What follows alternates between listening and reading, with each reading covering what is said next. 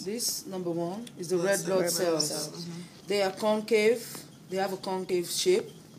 Their color is their red color is due to the hemoglobin content in them and the iron. And then they are important for gas exchange, oxygen, not a gas. Then they have nitric oxide or whatever. For that. That's all I got for number 1.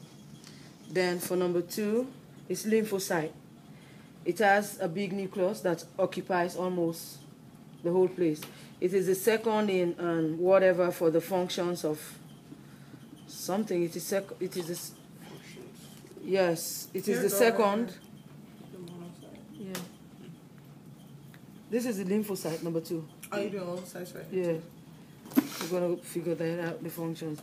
Number 3 is the monocyte.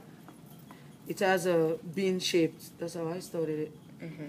Or kidney shape, whatever, a bean shape. It is. Oh, I forgot to say it is a granular. The monocyte. Oh yeah. We don't have no visible granules. A granular. This one. And then yes, this lymphocyte a granular too. They don't have no granules on them. Okay. Yeah. Then the number 4s are neutrophils. They have a neutral color. They have between 2 to 5 lobes in them.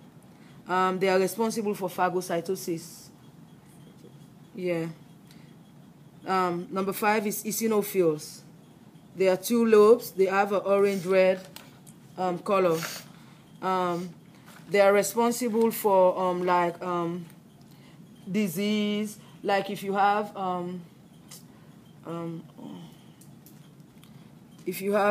they fight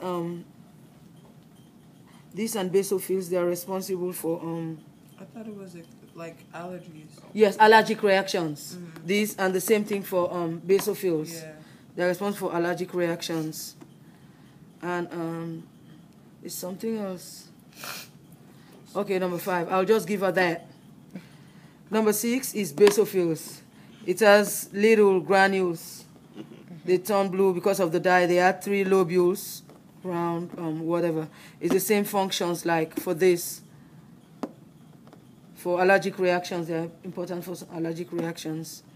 Number 7 is platelets. They are otherwise called thrombocyte. At the beginning, they get this round shape. Then, because of cloth, they have this star shape, whatever, so that be able to stick to the endothelium or whatever. That's all I got for her for this. She can take that.